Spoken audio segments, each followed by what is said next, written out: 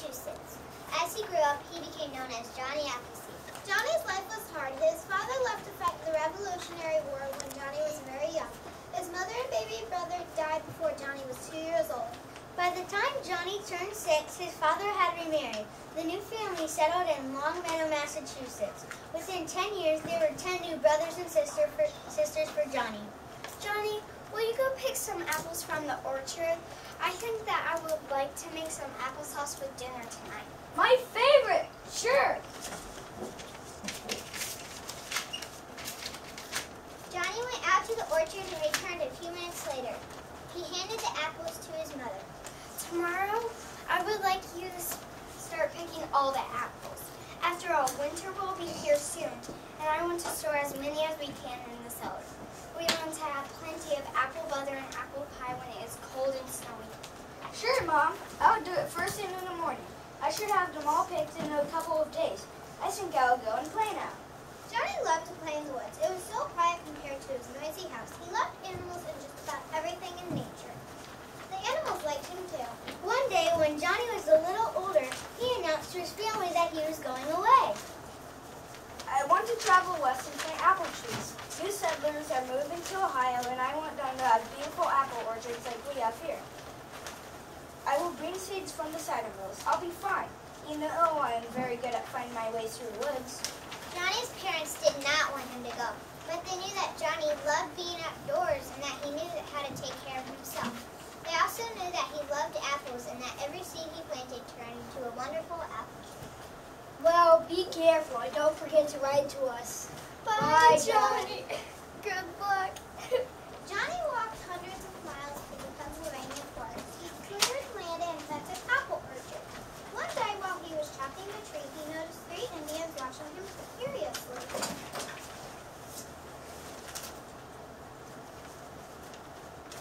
Hello there. I am planting apple trees. Here, try an apple, please.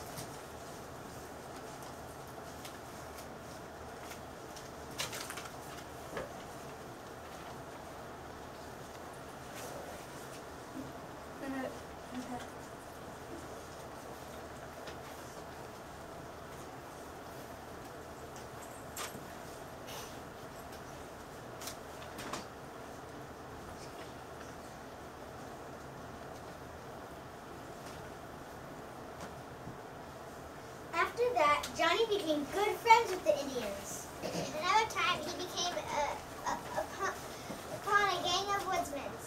They tried to get Johnny to wrestle with them, but Johnny outsmarted them. Hey you like to wrestle?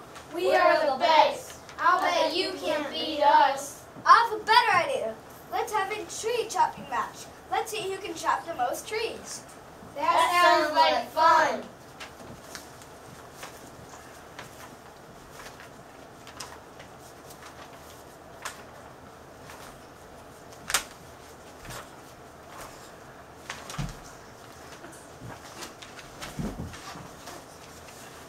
Well, that was an easy way to clear land. Look at them. They're all exhausted.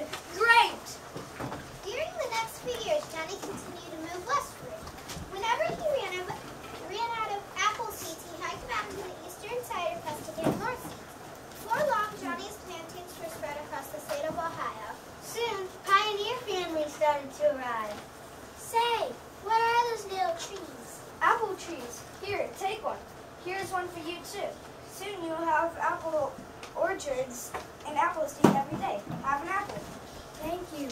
Delicious. Thanks. What is your name? Do you know any stories? Of course. I'm John Chapman. I will tell you some stories tonight. Right now, I'm going to see if your mom and pa need any help. Your name should be Johnny Appleseed. John went out of his way to help his new neighbors. He helped build their cabins at night. He gathered all the children together and told them about his adventures. Sometimes he read stories from the Bible. Soon they were all calling him Johnny Appleseed. In 1812, the British incited the Indians to join them in another war against the Americans. Johnny did not like to see his friends fight. One time he ignored the settlers when he thought they were in danger. After the war, everyone wanted Johnny to build a house for himself.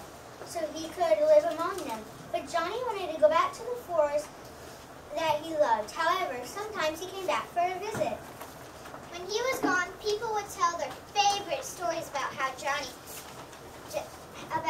Sometimes they would exaggerate a bit. For example, I remember when he was sleeping in a treetop hammock and chatting with the birds. I remember when a rattlesnake attacked his foot, but his feet were so tough from walking that the snake's fangs cannot go through. That's nothing. I remember when he tended a wounded wolf and then kept the wolf as a pet. You should have seen him playing with the bear family. as the years passed, Ohio became very crowded, so Johnny moved to Indiana. He continued to plant apple orchards there. In March of 1845, when Johnny was just over 70, he became sick for the first time in his life. He took shelter in a settler's cabin. Within a few days, he died. Curiously, Johnny's stories continued to move westward without him. People said that they saw him in Illinois and Missouri. Others were certain that he had planted trees in California.